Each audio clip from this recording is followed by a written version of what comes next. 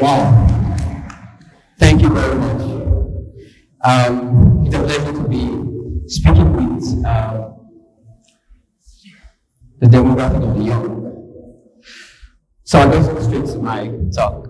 So when you hear the word revolution, I know what comes to the mind of the most is something around political arrests, civil riots, and from the word revolution,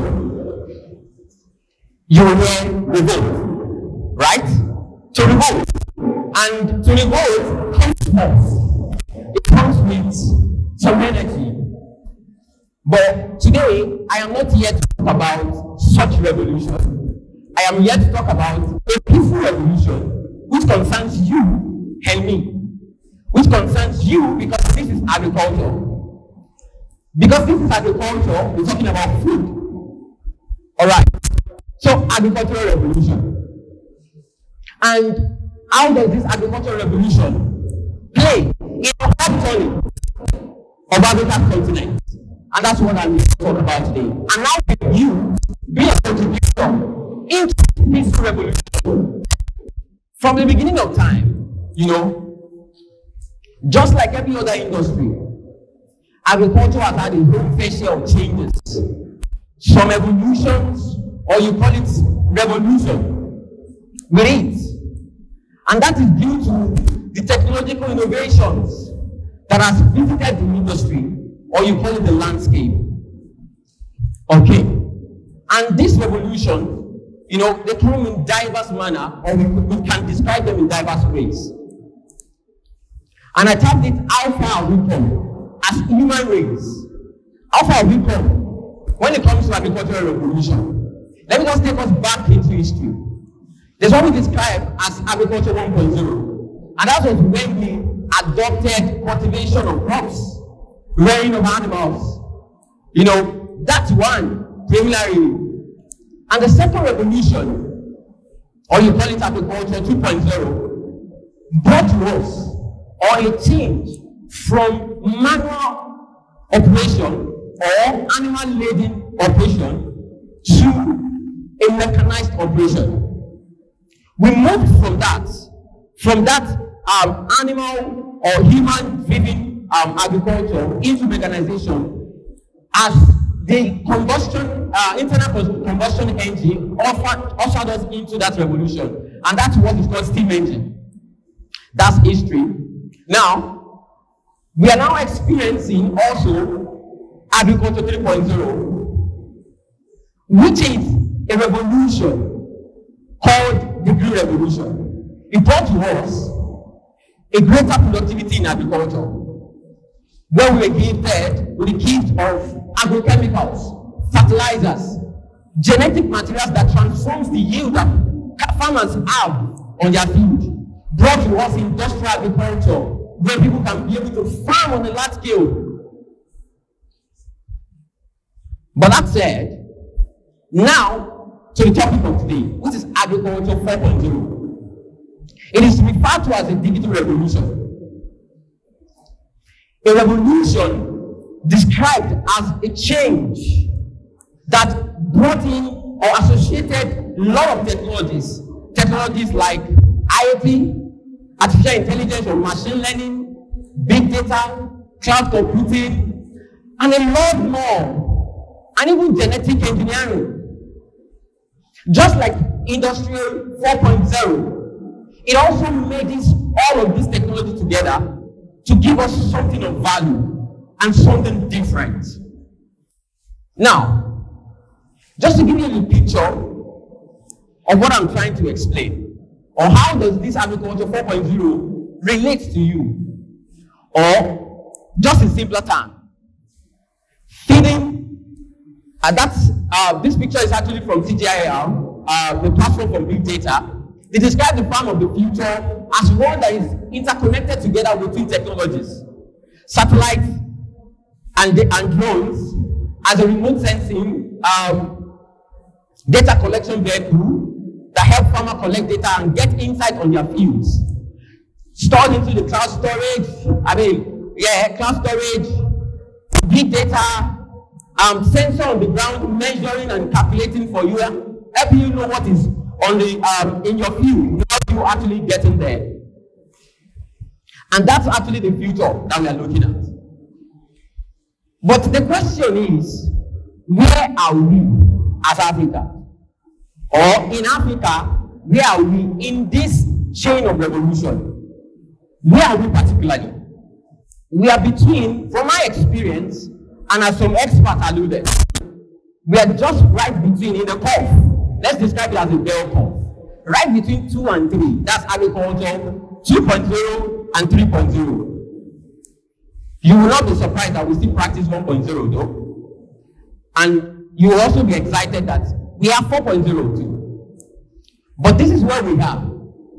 However, based on our potential as Africa, do you know that Africa holds 60%? A whole 60%. That's 2 over 3 of uncultivated arable land in the world.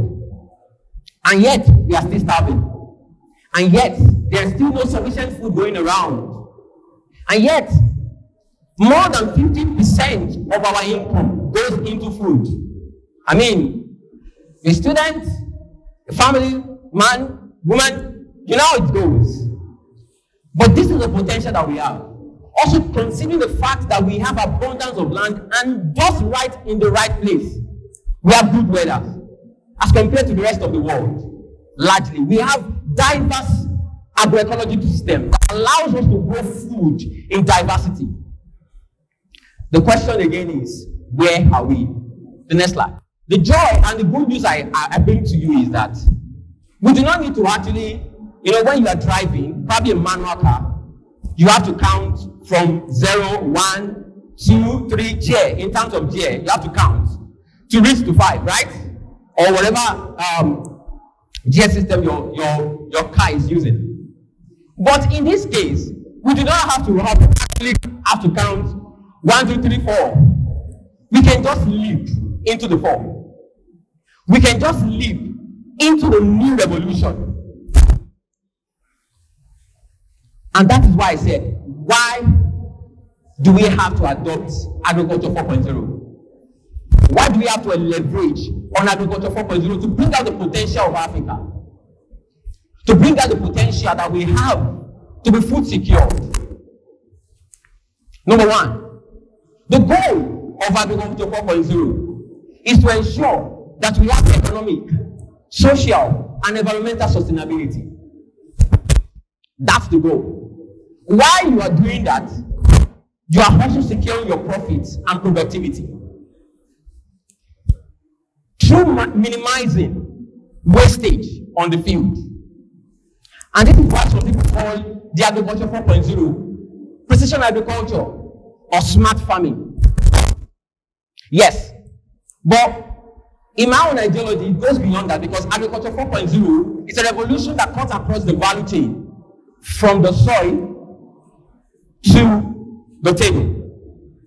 That interconnectivity that we enjoy through various technology.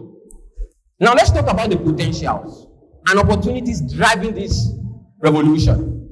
I want you to see this revolution as not something far, as something that is not far. No, but as something that is actually closer to us. And we as Africans, we have more advantage, or we have some advantage to leverage on to bring it to pass. Agriculture 4.0, that's the digital revolution, bringing about productivity and sustainability in the agricultural industry. Number one, high smartphone and internet, mobile internet penetration across Africa. Africa is set to have an increasing rate of internet penetration. We have moved from different connectivity from 2G to 3 to 4. Now we are not talking about 5. These are drivers that will bring to us agriculture 4.0. Number two, it is said that more than 5 billion people will have access to internet come 2025. And that is sure, because right now, more than 50% of people have internet access already. And the rate that to which it is increasing it's moving at a speed that no one can stop. Another point or opportunity to which we can leverage on is the increase in the number of satellites. And not just only increase in the number of satellites, but in terms of the resolution. That means the quality of the data we collect from these satellite images or imagery allows us to be able to go further and harness Agriculture 4.0. Another point, the next slide. Technology is getting smaller by the day. It's not that big like your IBM computer. I'm not sure some people know IBM computer right here. But we are getting, the technology is getting compacted, more portable, and we can be able to use them. These are the leverage or opportunities and prospects that we can use to harness the Agriculture 4.0. So technology is getting smaller, and it's also getting cheaper by the day. You wonder how much you buy phone 10 years ago. That's your smartphone. Now look at the cost right now, and they are becoming easy to use. And again, we also have high computing power. Just like your computers, your phone, and various sorts of technologies are coming in. They are coming in smaller packages, but they are not reducing in terms of power or processing power. They are actually fast. And lastly, from my point, we can leverage on our youthful population. And that's the key that we're talking about here. Our youthful population, because the youth has the energy to bring the revolution that we are anticipating, to bring in this revolution, and to deliver to us the benefit of digital revolution. This revolution is not something coming in the next 10 years. It is actually something happening around us. That's me championing the adoption of drone technology, one of the digital technologies of this revolution. And I'm using this opportunity to encourage you to also bring on your game into this revolution. Let's change the landscape. Let's bring productivity to agriculture in Africa.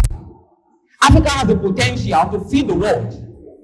Like I said, we have 60% of uncultivated arable land in the world. We have the population, and we have the demography to push this technology. So we are using drone technology to help collect data, providing insights for farmers. We call it insight intelligence to farmers that allows them to practice precision agriculture. And what does precision agriculture give to them? A farm at a reduced price, or cost of production. And they also ensure productivity. And much more, with precision agriculture, we are guaranteeing environmental sustainability, while we are also sealing social sustainability. We are also using drones to perform specific tasks on the field, helping the life of farmers and making it easy for them to farm, taking and changing the narrative of agriculture from an idea of a back-breaking profession to something attractive, to something that is productive. Now, as I conclude, and I bring my talk to conclusion, Agriculture 4.0, which is the digital revolution, is right here. And I'm encouraging you, I'm calling on you to join us. It is not the matter of, I'm not an agricultural professional. No, I am an agricultural professional. The question I want to ask you is, are you going to be a player? Are you going to be an enabler? Or perhaps you just want to observe? The choice is yours, but the choice I would advise you to choose is to actually be a player. Be a player, or perhaps be an enabler. Bring this technology closer with the objective that we can be able to deliver the promise of security in Africa.